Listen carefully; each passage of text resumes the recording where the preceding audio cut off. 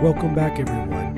This is Richard Clayborn with my instructor, Mat Dolezal. Today we're going to be demonstrating the Bendix King KLN 94 GPS. Fire up. And what brand of GPS is this? This is a KLN 94 is the model.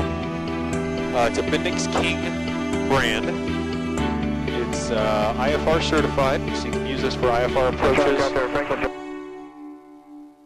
Okay, first our entry screen is just going to be inputting the barometric setting.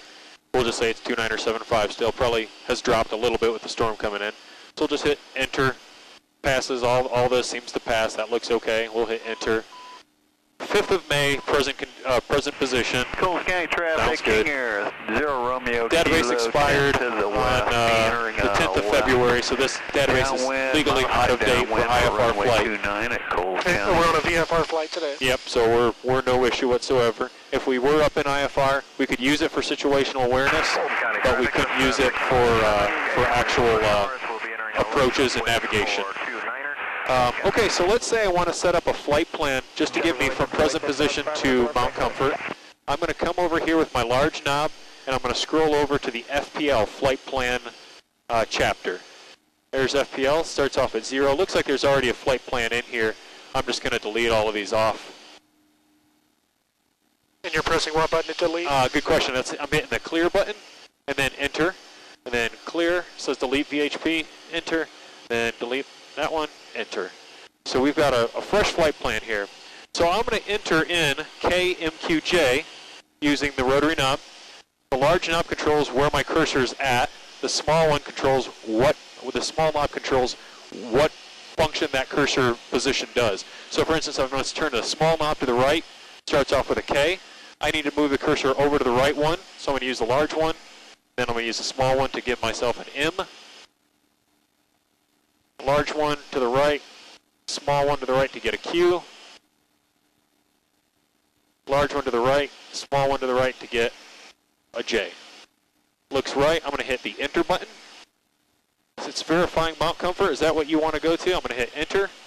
So I've got a flight plan now to go to Mount Comfort. I could put anything. I could put 99 points in one single flight plan.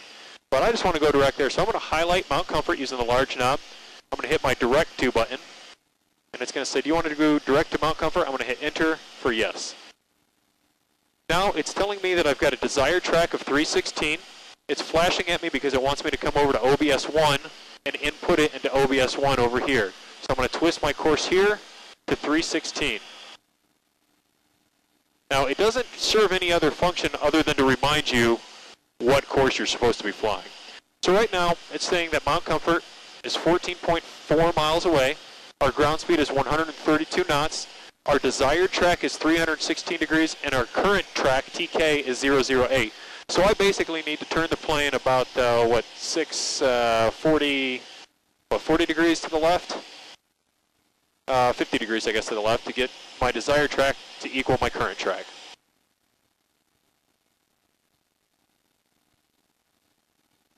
All right, so this is nav chapter, page 1. Shown down here where it says nav and then 1. If I want to get a different page, I use the small knob. This will give me nav. The very first page is a moving map. There's our moving map. Magenta line is direct to Mount Comfort from where we originally hit direct to Mount Comfort. If I want a new magenta line, I can hit direct to, enter, and now it gives me a fresh line from where my current position is at. There it is. Looks like I still need to turn to the left just a little more to get over to Mount Comfort. And if you hear your ears popping, I am descending. I can't see anything in front of me. Yeah, with the sun in our eyes. Yeah, it is crappy out there. We'll get below the sun will get below the clouds in a few seconds here, but so that's pretty much it. I'll generally keep it on either the moving map or this page. This little needle here is just like your CDI on OBS1. If it moves to the left, that means our course is to the left. If it moves to the right, our course is to the right. The arrow, the little triangle, is our airplane. The line through it is our course. So if I go a little to the left, this course should go to my right. So I'm turning left now, just to show you that our CDI is going to start moving to the right. Fulton County traffic, so 657, left center, Fulton County. And that seems to be working. Down here it says 0.36, 0.39, 0.41, climbing. That's how many miles off center we are right now. So we're about a half a mile off of the center line of our course.